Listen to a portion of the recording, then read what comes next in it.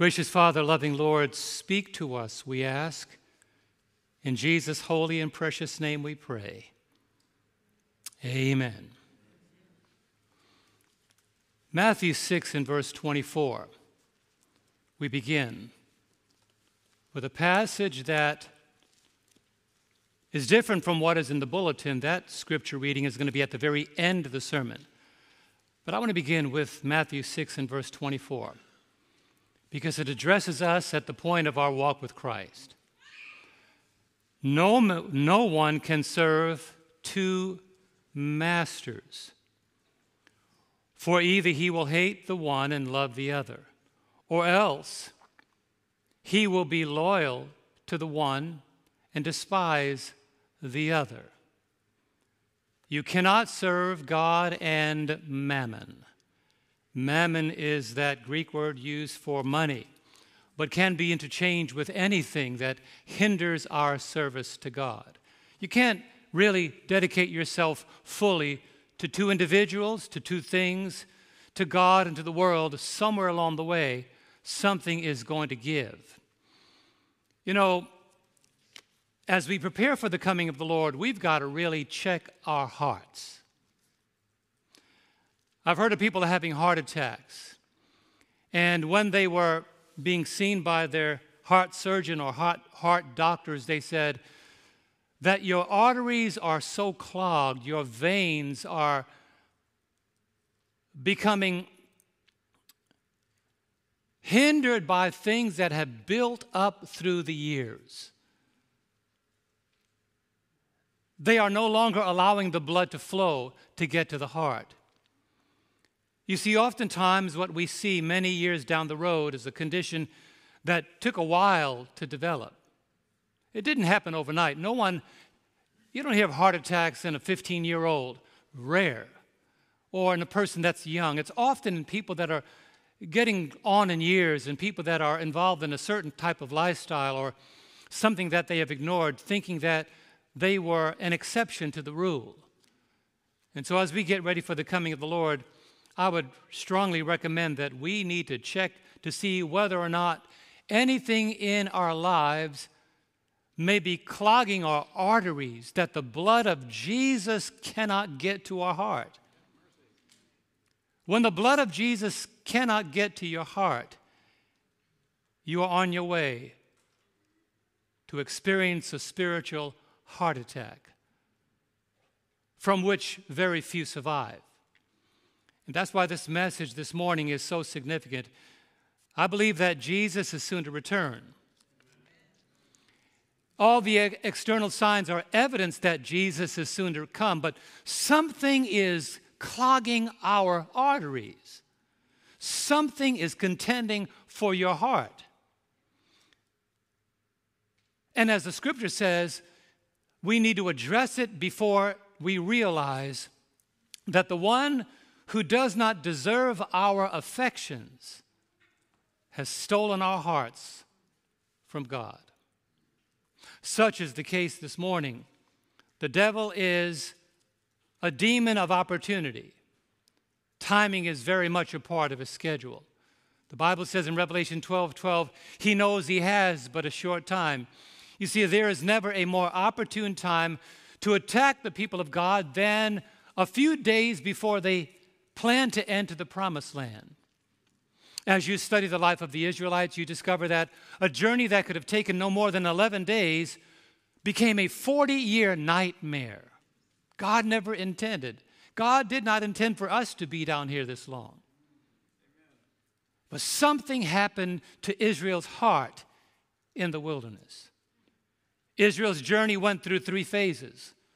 The first 40 days was organized at the base of Mount Sinai, where they received the commandments of God. The covenant of God was reiterated to them. God began to establish the very platform that he desired for them to stand on in order for that their entrance into the land of Canaan could be successful. But shortly after leaving Mount Sinai, 38 years they wandered in the wilderness, practically disorganized, because they fought against every attempt that God made to get them ready for entrance into the promised land.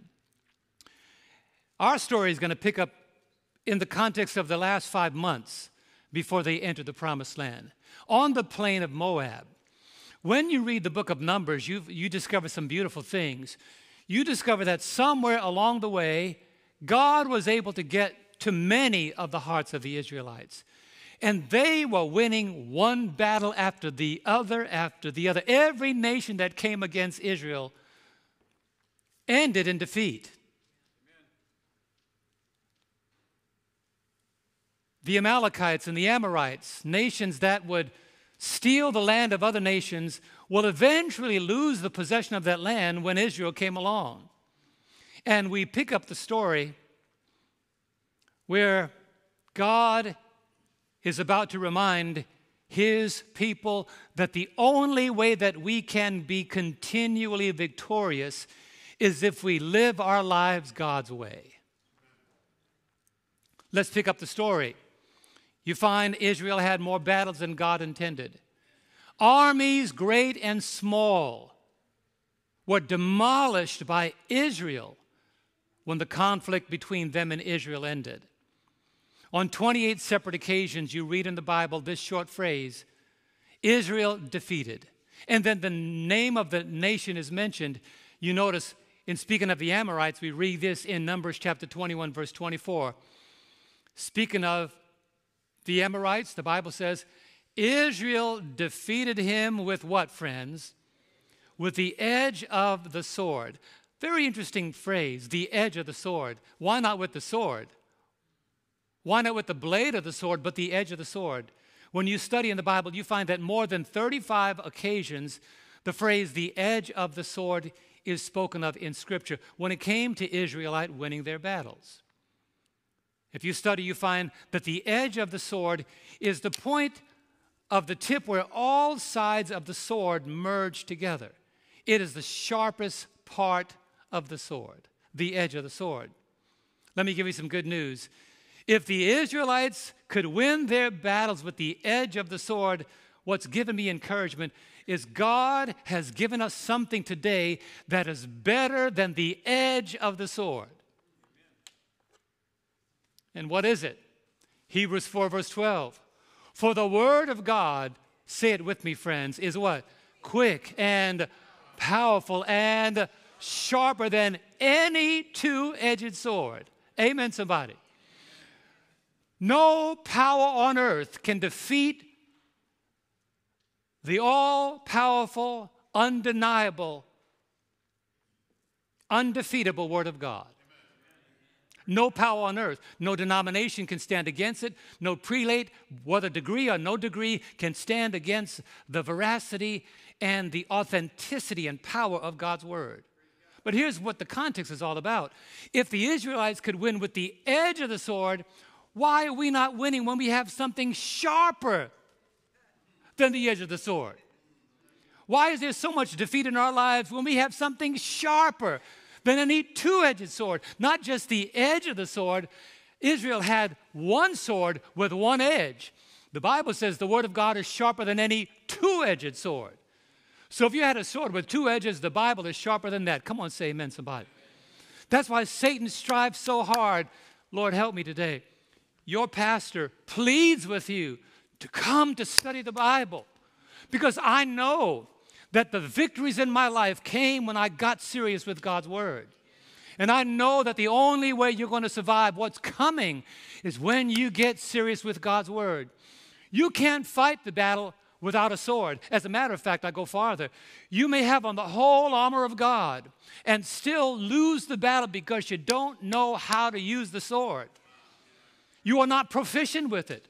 And Satan strives to keep us from being proficient with God's Word. Bibles that look brand new that you've owned for years. Pages are still being cracked because you don't pick it up, you don't carry it. What soldier would you send to defend your nation without a weapon? Can you imagine? There are 200,000 troops in the Middle East. None of them has a weapon. They are more neutered than one soldier on the other side with a weapon. The devil has a lot of weapons. If you don't become proficient with God's Word, you will not survive what's coming. Only those, the Bible says there's a famine coming, not for bread and water, but for the hearing of the Word of God. And the Word of God that is being ignored today in times of peace and prosperity and general calm will find us looking for our weapons, but nowhere to be found. Amos says it. There's a famine coming, not for bread and water, but for the hearing of the Word of God. That's why it's amazing to me. Seventh-day Adventists professing to be followers of God take God's word so lightly. If you're not one of those that take God's word so lightly, ignore my passion. But if God's word has not become the weapon that of your choice, not your phone, not the internet, not anything that's digital, let the word of God. You can't fight the devil with a digital sword. You got to fight him with a real one. Okay, I'll take a breath. As soon as Israel left Sinai, where they received the commandments of God, Satan employed every means by which he would seek to prevent them from entering into Canaan. The last 5 months were the toughest months, because the nations around them saw how God had finally got into somebody's heart, and they were winning, they were winning, they were winning, they were winning, they were winning, and the nations around said, did you see what they did to the Amalekites?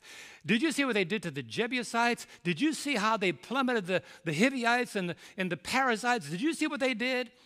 And as they got closer to other nations, the nations that were in their path said, this is not how we want to go out. We pick up the story in Numbers chapter 22. And we look together at verse 1. This is right after the King Og was defeated. Next in line was the Moabites. And the Bible says, then the children of Israel moved and camped in the plains of what? Moab, on the side of the Jordan across from Jericho. Now Balak, the son of Zippor, saw all that Israel had done to the Amorites. And he said, are we next? Amen. Continuing in verse 3. And Moab was exceedingly afraid of the people because they were many. And Moab was sick with dread because of the children of Israel. Oh my goodness. Lord, help me out. Is the enemy afraid of you? Did you hear me today? If the enemy is not afraid of you, then you are no use to the kingdom of light. I want to live a life in such a way that when the devil sees me coming, say, look out for him. He's a Bible thumper.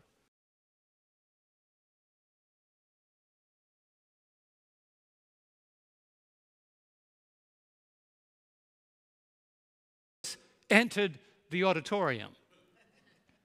Don't mess with him. He knows his Bible. I've had people say, no, we don't want to have another Bible study with you. I was having studies with about 12 Jehovah's Witnesses years ago, and I told the young lady who set it up, because they wouldn't listen to me, so I said, okay, so I was not a pastor. I was not even an elder. I was not even a deacon. I was just a church member. And she was at my wife's job, and she was getting Bible studies. My wife was always a missionary, and she said, this young lady just began studying with the Jehovah's Witnesses. And my wife said, why don't you study with us? And she says, well, I have to study with them. So my wife said, Angie said, why don't you invite my husband and me to come to the Bible study? And they set it up, and we went. And we were sitting in a room with all these Jehovah's Witnesses all around. I'm being very candid today. And the leader of the group said, we can only use the Bible. I said, that's all I have with me. Because he had done his homework. He knew that we had the writings of Ellen White. He thought I was going to bring her word. See, the word of God is powerful. God has never given you the writings of Ellen White to convert anybody. You do it by God's word, the authority that is unmovable. Praise God for inspiration behind the curtain, but I brought just my Bible. When he got in a pickle, he called for his other leaders to, go to the back room and get such and such a book. He called for another book. One of the Watchtower books. I said, Bible only. Remember that. And when the study was over, they were sweating because he was sweating. He made the mistake of surrounding himself with people that didn't know their Bibles either. They were quoting partial points of Scripture Like the Jehovah's Witnesses that walked up to my door one Sunday morning when I was dressed to go play basketball. Had on my black shorts and my yellow shirt with my basketball. He was in a beautiful suit, 2 young ladies he was training. He was going to show them how to deal with this young man, but I knew my Bible. I was about 19 years old, and he rang my doorbell. He came to the wrong house on the right day. And he wanted to talk to me about the commandments being done away with. I said, read Deuteronomy 5, verse 22. I didn't have a Bible. I said, let me use your Bible. Read Deuteronomy 5, verse 22. The Bible says, the Lord wrote the commandments on 2 tablets of stone. And I said, what does it say there? You said the commandments and the ceremonial law are the same. What does it say at the end of that passage? He added nothing more. How much more did he add? Nothing more. How much more did he add? Nothing more. So they're not the same. Those 2 young ladies walked away and left him there. I wouldn't let him go. Don't mess with somebody who has been molded by God's word. If people, and you know what they did? They skipped my house from that point on. Amen. Skip my house. But no, when you ring my doorbell, this house knows how to use God's word. That's where you have to be in these last days. The Moab was sick. But the fact of the matter is, Israel was only powerful as they were faithful. God does not empower those that are not faithful. When you read verses 4, I'm not going to read that today, but Balak, the king of Moab, was afraid that his kingdom was next to be destroyed. So he looked for someone that would be willing to curse Israel for him. You know what's sad to me is the devil can always find someone willing to do his bidding, even in the church. Wheat and tear. He can always find somebody that's willing to be hired for a satanic purpose. The Bible says in Numbers chapter 22, verse 5 and 6, found a man who used to be faithful, but he had apostatized. And the devil says, let's look for somebody who no longer walks with God the way they should, but his influence is powerful. I'm nervous when people are influential, because if you're influential and you don't walk with God, the devil wants to put you on his payroll. Verse 5, then he sent messengers, that is, Balak sent messengers from the Moabites. He sent them to Balaam, the son of Beor, at Pethor, which is near the river in the land of the sons of his people, to call him. Boy, when the devil puts you on his phone list, to call him, saying, look, a people has come from Egypt. See, they cover the face of the earth and are setting where? They right next door. He's nervous because some godly people moved in next door. Verse 6, therefore, please, when the devil starts asking you to do something for him, please come at once. Curse this people for me, for they are, say it together, too mighty for me. That ought to be said about us. Come on. Don't go down there and mess with those folk. They know their Bibles. You want to mess with somebody? Go to that church or that church. Don't go down there. And he goes on to say this to Balaam, perhaps I shall be able to defeat them and drive them out of the land. For I know that he whom you bless is blessed, and he whom you curse is cursed. That's a lie. Let me make a point. God will bless Bob if Bob is faithful. But Bob does not have the power to reverse God's blessings. Moab thought, they had sought sorcery just like Pharaoh. Pharaoh turned to sorcery to try to keep the Israelites bound in Egypt. Moab, Balak, the king of Moab, he thought, we've heard that everybody that Balaam prays for is either blessed or cursed. He must have some sorcery powers. He must be a magician somewhere. This is the guy we need. But what he failed to realize is Balaam was soon to find out, like Pharaoh found out, that when God blesses you, nobody can curse you. He made this promise to Israel a long time ago. He told Abraham, he says, Genesis 12 and verse 3, I will bless those who bless you, and I will curse those who curse you, and in you all the families of the earth shall be blessed. Amen. Translated, God will use you as a channel of blessing, but when you decide to change the channel, God has another channel to bless his children. Balaam had influence. His name was great, but he could not reverse God's plan. God says, if you bless Israel, I'm going to bless you. If you curse Israel, I'm going to curse you. And Balaam was about to go down the path to be cursed by God. And he failed to realize that disobedience always has a price. Look at Numbers chapter 22, verse 7. So the elders of Moab, and the elders of Midian departed with a, what kind of fee? Diviner's fee in their hand. Disobedience always has a price. And they came to Balaam and spoke to him the words of Balak. They said, come on, how much is it going to be? So they reached in their little shallow pockets and pulled out piddly money.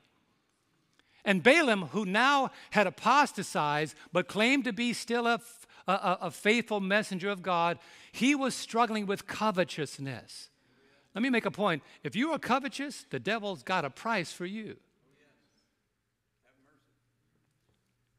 So he came. How much would it cost you? Don't ever forget, the wages of sin, there's always a wage to sin. And when his heart was divided, when our hearts are divided, sin will deceive you into thinking that God's word is negotiable. What's happening today in the Christian world is leaders are putting a question mark where God's word has a period. You can't curse them. Balaam was, well, can I curse them? No, you can't curse them. He knew.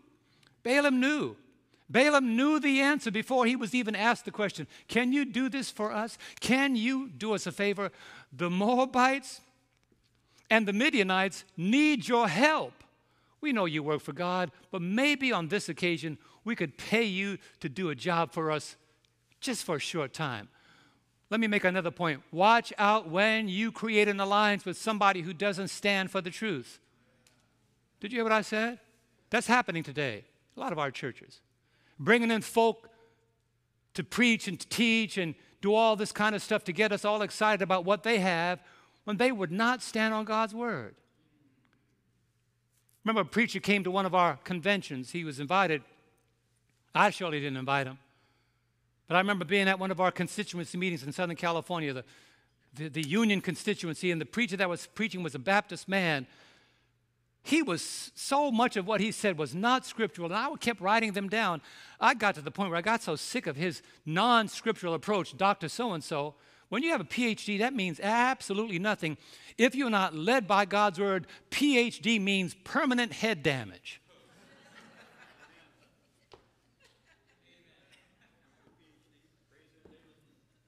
But if you're following God, PhD means praise him daily. Amen. He had permanent head damage, but his degree preceded him. So he is talking to all these Adventist preachers. I got sick of that. I went out into the foyer and I said, who was foolish enough to invite, I was going to blow up in the auditorium. I had to get out. Who was foolish enough to invite this man to talk to us? He doesn't know his Bible. I don't care about his degree. And one of the other people in the union said, now this is crazy. I just so happened to be verbal in the foyer with the man who invited him just 2 steps away from me. And I didn't know who it was, but God lined that up.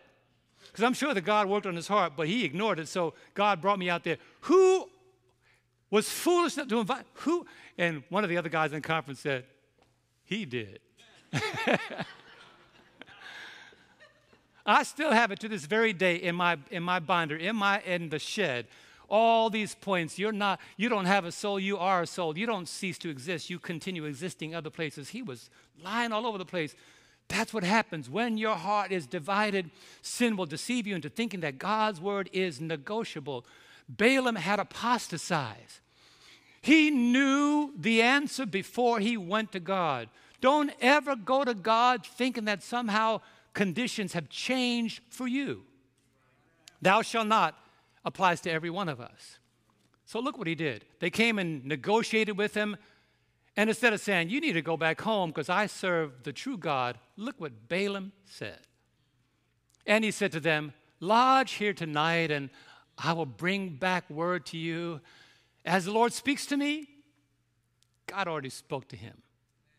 So the princes of Moab stayed with Balaam. He gave them a comfortable room for them, gave them some vegelings, some postum, some whole wheat bread, feeding his enemies, talking to God, saying, now God, this is a serious contract. I mean, this could really help me with my bills. Somebody just won $1.2 billion in the lottery. I bet you a lot of Adventists played that. Because there's some folk, a lady called me once from the Philippines. She said, God refused to bless me. I said, what do you mean? She said, Pastor, I've been trying to win the lottery and I just can't win it. I said, God's not intending for you to win the lottery that way. She said, but if I win it, I could help the church. I said, you need to help the church by being faithful. God will bless his people, but don't compromise his word and expect God to bless you.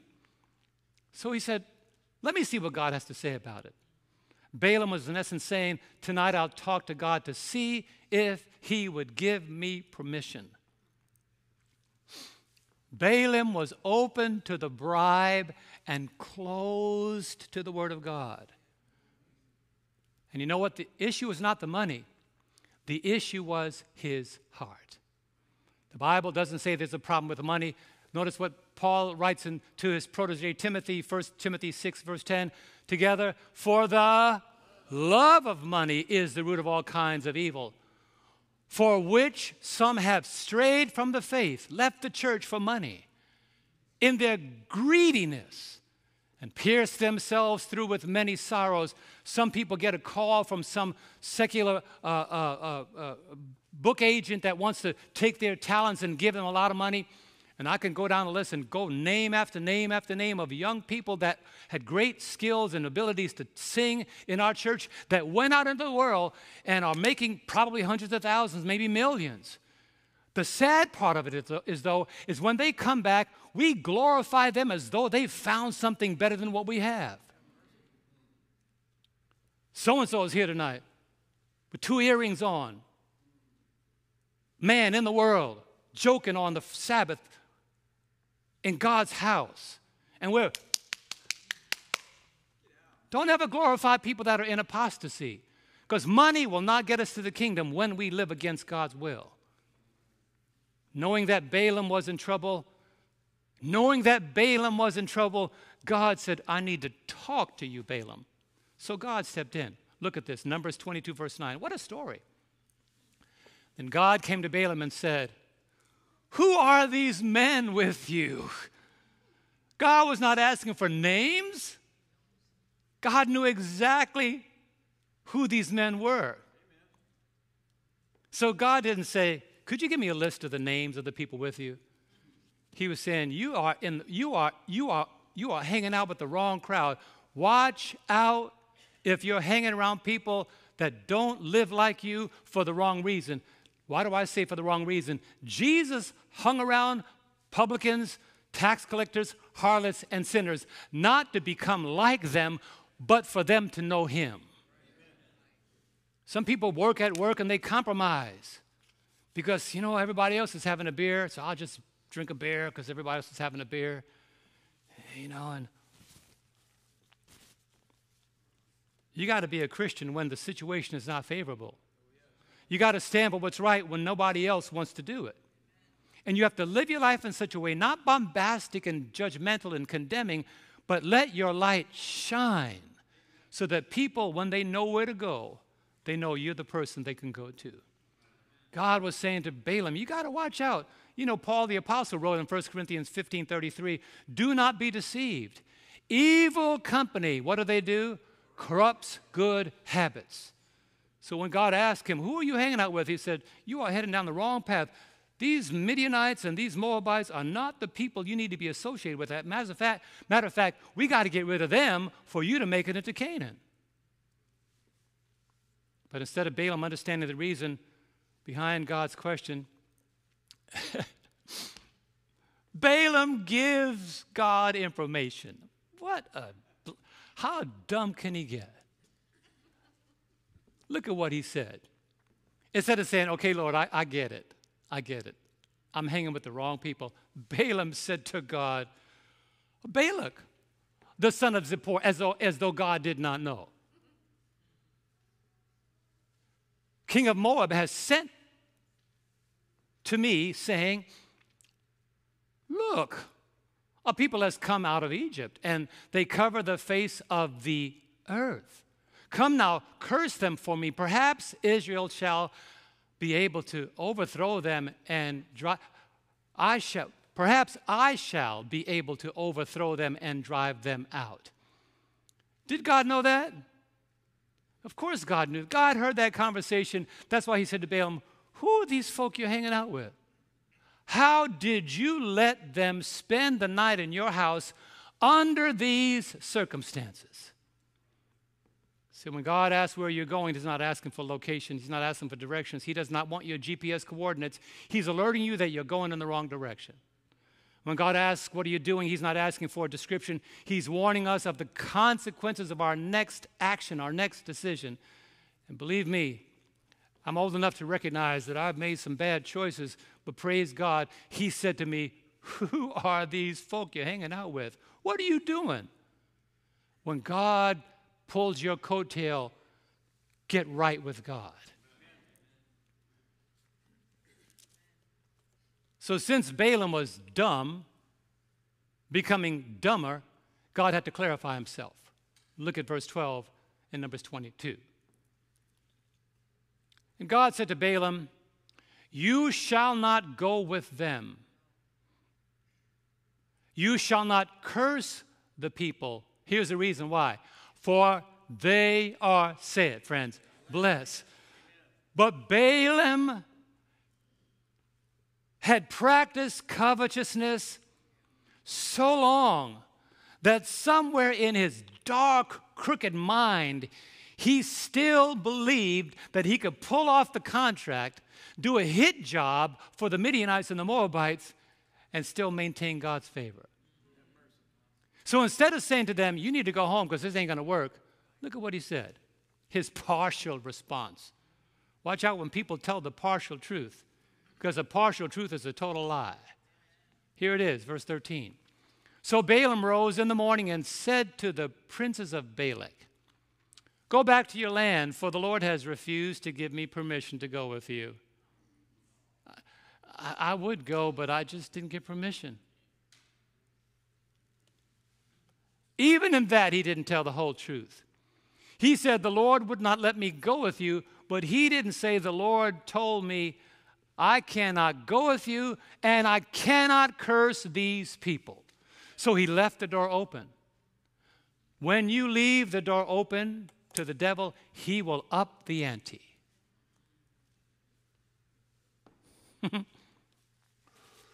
Lord, help us. He will up the ante. Instead of Balaam saying, I can't do it, I'm not cursing them, God told me not to go with you, get out of my house, get your stuff, get your suitcases, get in your car, and hightail it out of here. He said, God just won't let me go with you. In other words, is there another way we could do this without me going with you? Is there another way we can pull this off? Because I really do need that money. Is there another way, Curtis, we can make this happen? Because I can't do it by going with you, but maybe we could do it by the internet.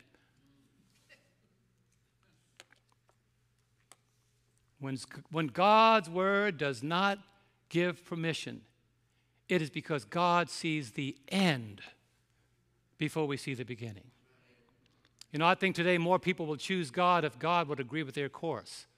More people will join the church if they could join the church as they are on their terms. When I'm preparing people for baptism, and there's something that come up, they say, well, I don't want to do that. I don't fight with them.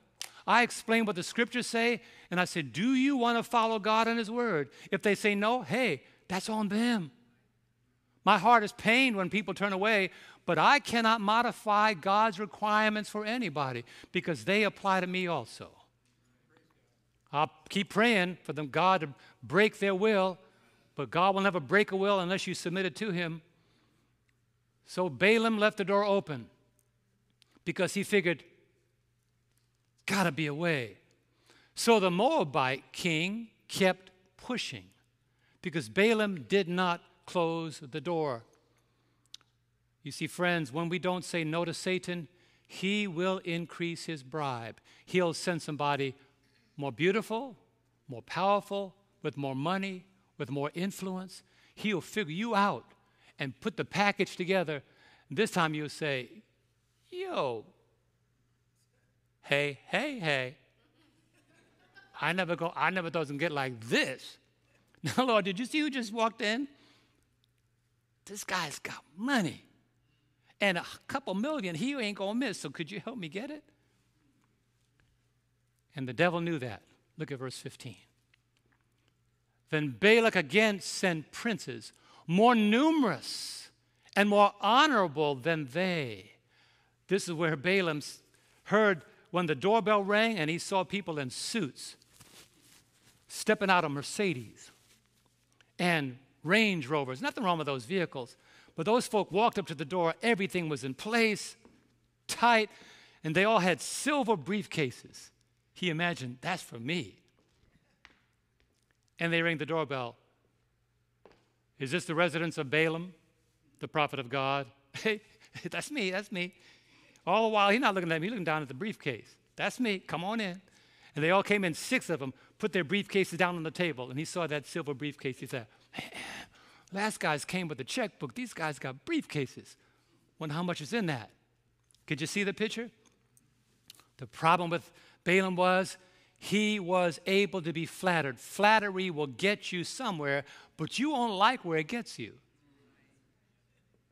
Princes, ambassadors, more honorable, more numerous. Here's Balaam's problem. John brings it out in John 12, verse 43. Jesus said, for they love the praise of men more than the praise of God. Watch out when people praise you for something that belongs to God. You sing and God is somebody's blessed, say, praise God. Give God the glory.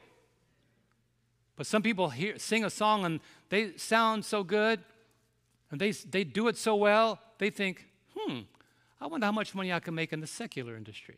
I've had people say, if I could just get this contract, I'll get all this money and I'll be able to help ministries in our church. I'll be able to, what you fail to realize is when the devil put the handcuffs on you, he ain't giving you the key.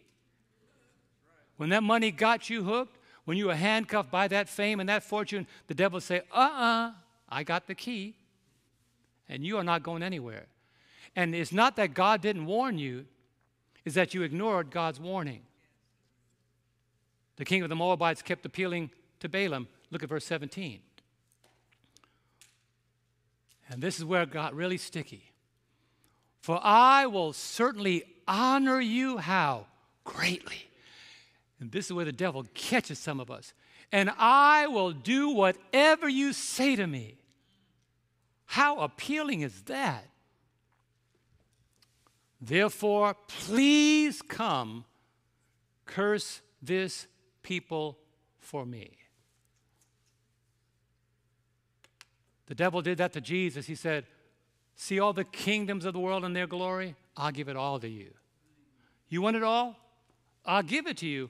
But don't forget, in the small print, where many of us just click, I agree to terms and conditions, the terms and conditions mean your soul is mine. You will join me in the fires of destruction. It may seem joyful for the present, but I want to tell you, when you feel the heat, and it's not over there, but it's right on you, you'll realize that really the price wasn't worth it. I'd rather be, and I'm going to say this, God does not, let me just put this in the right context. Some people think God has to keep you poor for you to be saved. That's not scriptural. Many wealthy, many successful, many people with millions and billions have a great relationship with God, but God knows who can handle it and who cannot handle it. He's not going to give you something that will end up in your destruction. But when you pursue something that God does not have for you, you will fall into the trap where the devil will say to you, whatever you say to me, I will give it to you. And you will set the price, and then you'll betray God You see the problem here, Balaam would not betray God for a small price. So the devil says, let's increase the price. And let me say it again, whatever the price, the wages of sin is still death. And so when you read verses 18 and 19, Balaam says, no matter how much you give me, this is amazing, no matter how much you give me, I will not change my mind. But this is crazy. But if you stay the night, I'll ask God again. Did you get what I just said? Balaam said to them, I don't care what you give me, I will not curse these people. But stay overnight. Let me see what God says. He didn't want them to take that money back home. He didn't want to take that money back home. So when you read verse 20, you do this yourself. So God, now seeing that Balaam is in danger, and Balaam is leaning more against God than for God, the Lord sets a condition. He says to him, if they say to you, go with them, go with them. You know what that means? Come on, watch this. You know what that means? If you don't want to stay, because that's what God prefers, God say, well, you want to go? Go. You want to go? Go. You want to leave the church? Go. You want to go and live that life? Go. That's where your heart is, Balaam? Go. But here were the conditions. I want you to follow me now. Don't fall asleep on me. Don't know how you can, but don't fall asleep on me. When your heart is not satisfied with God, He will give you, as Leon Brown said in our Sabbath school this morning, there comes a point where God will accept your choices. Yeah. If you don't want to serve Him, serve whomever you want. If you don't want truth, I'll send you a strong delusion. That's what you want. If you don't want manna, I'll send you quail, because that's what you want. Some of us think that God will say, no, no, no, no, no, no, no. He'll say, oh, that's what you want, Curtis? Go, go. But here's the problem. Balaam is so anxious to go, he doesn't even wait for the invitation. Here's what he does. Look at verse 21. He doesn't even wait for the invitation. God said, wait for them to say, go with us. He doesn't even wait because he's greedy. Verse 21 of Numbers 22. So Balaam rose in the morning, saddled his donkey, and went with the princes to Moab.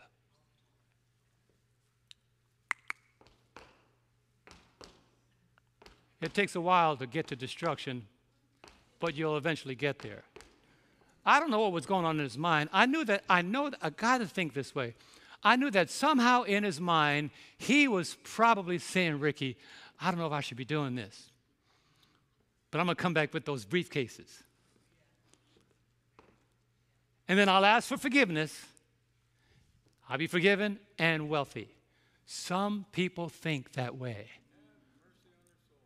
I was listening to KGO radio one day to a radio announcer who used to be a former Catholic priest, and he said, it's better to ask for forgiveness than to ask for permission. Process that. Don't ask for permission, just ask for forgiveness. Do what you want to do and just ask for forgiveness. Why did the Lord say to Balaam what he did? David the psalmist talks about this condition in Psalm 81, verse 11 and 12. My people would not heed my voice. How do you feel about God's voice today when the Word of God speaks directly to you? And Israel would have none of me. So I gave them over to their own stubborn heart to walk in their own counsels. That's what happens to so many people. And they make it appear as though when they leave the church that somehow we are in trouble because we stayed. Let me say something, brother. If you want to leave, leave. I'm going to be here when Jesus comes. Anybody else? When that door on the ark or when that door in the New Jerusalem opens, if I'm number 77 million, I'm going in. People will try to get you out, and they'll make you feel bad because you stayed. Oh, you believe in this, you believe in that. Yeah, I believe in what God's Word says. I'm going to be here. Go ahead and get your fame and fortune. And you know what's amazing? Even wealthy people die. Even famous people die. Tony Bennett just died. I don't know his relationship with God. I can't judge that man. But here's the point. 13 Grammys cannot win you entrance into the kingdom. As Marshall Kelly sang that song, I had dreamed that the great judgment morning had dawned and the trumpet had blown. I dreamed that the nations had gathered to judgment before that white throne. From the throne came a bright, shining angel that stood on the land and the sea and swore with his hands raised to heaven. The time was no longer to be. And he said, the rich man was there, but his money had melted and vanished away. The pauper who stood in the judgment, his debt was too heavy to pay. The great man was there, but his greatness, when death came, was left far behind. And the angel that opened his record, not a trace of his greatness could find. Watch out when you serve God for reasons that are not your own. Listen to me today. Don't let the devil put you to sleep. Some of you are in a battle right now. Don't fall asleep on this message. When God rejects your path, there are times that he will not prevent your path. He will allow us to follow the dictates and desires of our own hearts. That's why when we do that, we look back with regret.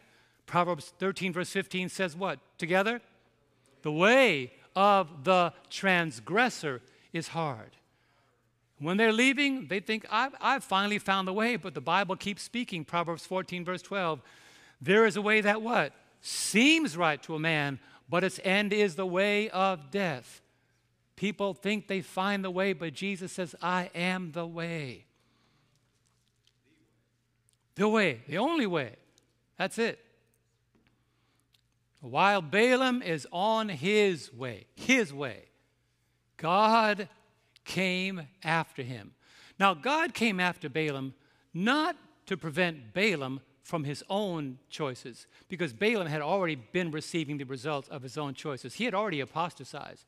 But why did God come after Balaam? Why did God come against him? Because God did not want Balaam to think or even communicate to the Moabites and to the Midianites. Watch this. This is powerful. God said, don't go with them. So Balaam shows up. And what do you think the Midianites and the Moabites are going to think? Oh, God let you come. So the Lord came to Balaam so that if he got to Moab, and the Midianites were there too, they won't be able to say, God gave you permission to come. We're so thankful that God is working with us too. It would have been a mark against God, because it would appear as though God opened the door for him to go. So God came against Balaam. Look at Numbers 22:22. It's a story that you should go home and read. It is powerful. Then God's anger was aroused because he went. And the angel of the Lord took his stand in the way. As what, friends? As an adversary against him. And he was riding on his donkey. And his two servants were with him. This is where it goes from sublime to ridiculous. It's an amazing story. You see, we call animals dumb, but sometimes dumb animals are smarter than dumber Christians. I should have called the sermon Dumb and Dumber. Because in verse 23, the donkey sees the Lord and runs into the field, and Balaam starts whipping the donkey. And the angel, why are you hitting the donkey? And the donkey starts talking to Balaam. And what's worse is he's starting to have a conversation with his donkey. That's how far the devil takes you. You start talking to animals, and they start talking back. Then the donkey crushes Balaam's foot. Balaam hits the donkey again. He's doing all this because, this is powerful, the dumb animal sees divinity, whereas a prophet of God cannot see it. The donkey sees the Lord and lies down unto Balaam, and third, he hit the donkey again. What a story. So after 3 mysterious encounters, talking to a donkey, you got your foot crushed, and your donkey said, I'm not going any farther. It is amazing that dumb animals got on the ark and intellectual men were killed in the flood. Dumb animals. We call them dumb. They ain't dumb. You notice when birds fly away, you know something's coming. When deer start running, we know something's coming. They can be receptive to the movements that we are not even aware of. While all these birds are flying in that direction, you better find out what's coming on the weather, because they know something that you have yet to find out. God communicates with his creation in a way that he desires to communicate with us. But after 3 mysterious encounters, it should have dawned on a man with some brains that this is not normal. This is not a coincidence. And some of you have heard this phrase before that you think is in the Bible. You've heard the phrase before, God moves in what? Mysterious ways. That's not in Scripture. We always say that. That's not in Scripture. It's not you can't find that Scripture. A man by the name of William Cowper in the 1700s wrote, God moves in a mysterious way. And God does. So what was God doing here? You see, sometimes our plans, like the donkey, veer us off course because God is trying to warn us. Sometimes God's plans will allow us to get injured in a minor way so that that injury can prevent a major evil. Sometimes God will cause our engine to die to preserve our lives. Sometimes God will keep the plane on the ground to save us from certain death.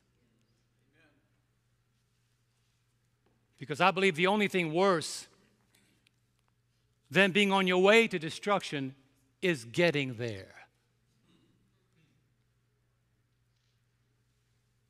And the story just takes a turn that's just amazing to me. Balaam having a conversation with a donkey, and it never dawned on this idiot that the donkey is smarter than he is. I've had conversations with animals before, but you know what? They never talk back.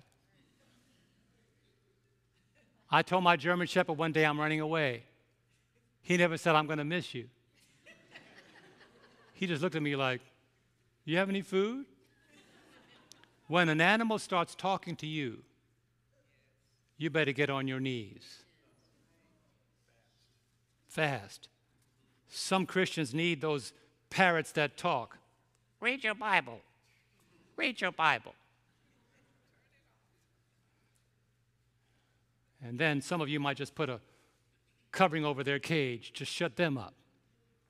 You see, this is a powerful story. When Balaam's eyes are opened, when Balaam's eyes are finally opened, you read the rest of the story when you get home. When Balaam's eyes are finally opened, he realized he was resisting God. Balaam finally saw that no one can blame him for his troubles but himself. You know, what's sad about the story is true about so many people. They end up where they are, and they refuse to take responsibility for their own actions that got them there.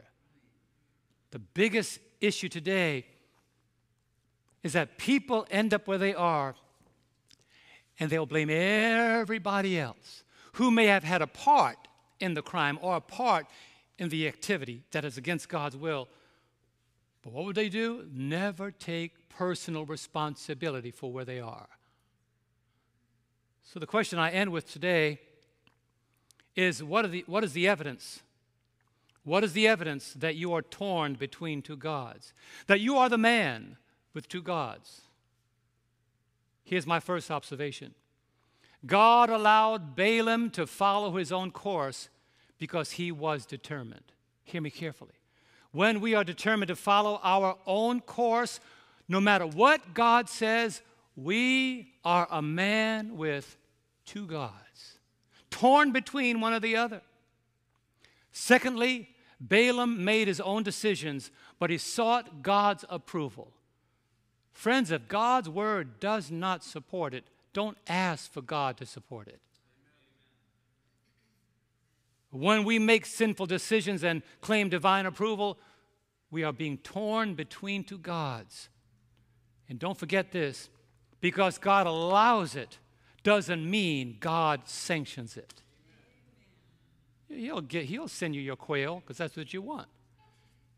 That's what you want, that's what God will send. You get the strong delusion and say you got lost because of darkness, that's what you wanted. You love darkness rather than light, that's what God sends you. God will not hinder us. Some point, thank you, Leon, One day God will get to the place where he accepts your choices. I'm not going to soon forget that.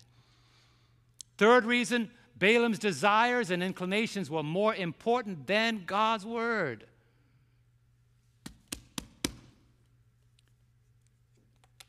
If you don't read God's word, you'll never know whether or not your desire and your inclination is in harmony with God's word. I'm going to invite the praise team to come out. When our desires and inclinations are more important than God's word, we are torn between two gods.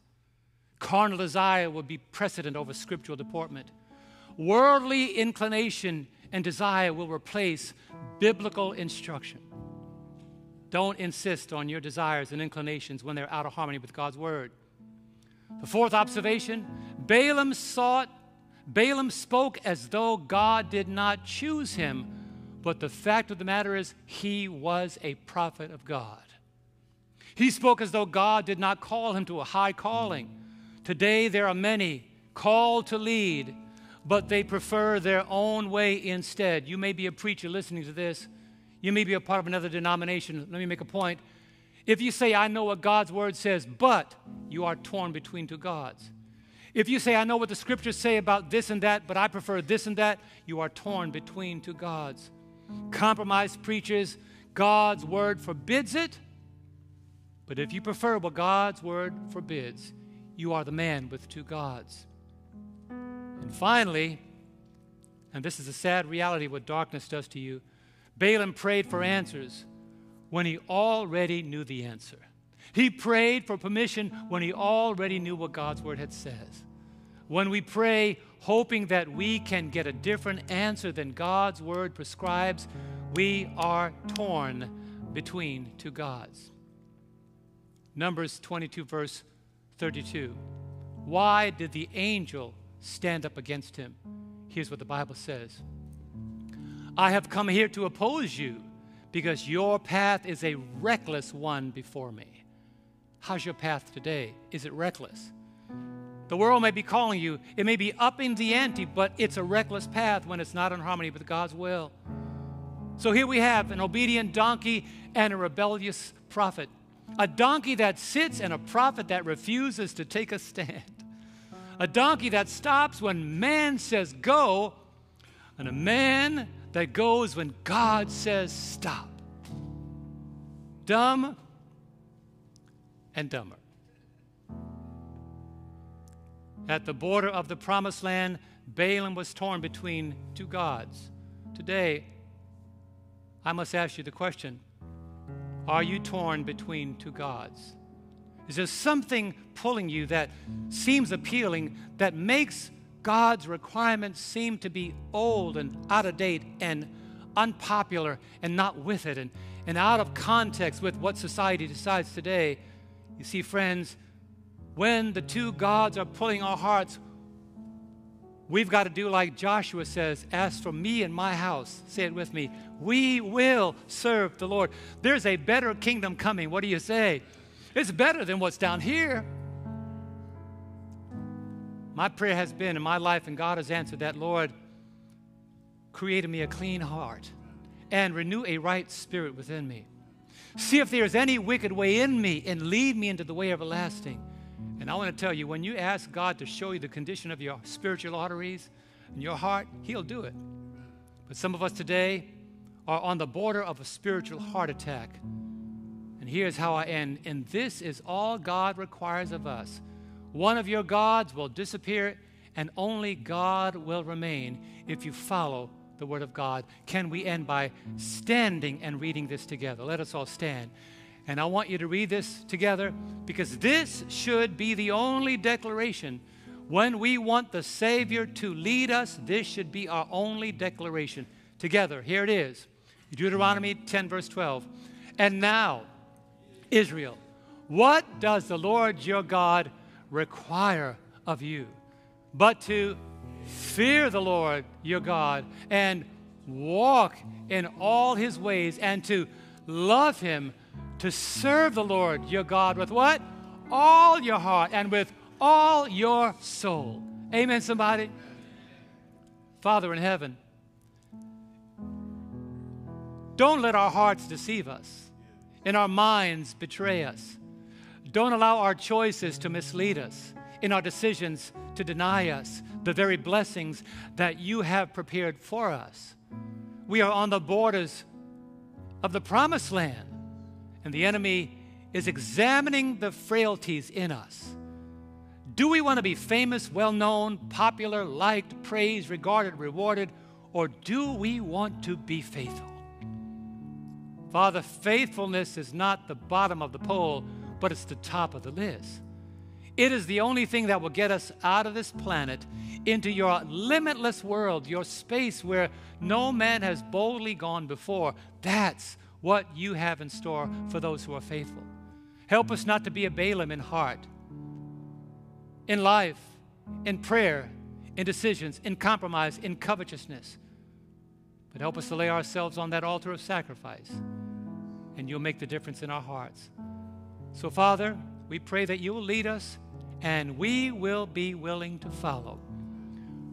Root out the gods that challenge us, but may our hearts be willing to surrender them to you, that when the day is over and it's all said and done, there's only one God on the throne of our heart, and his name is Jesus.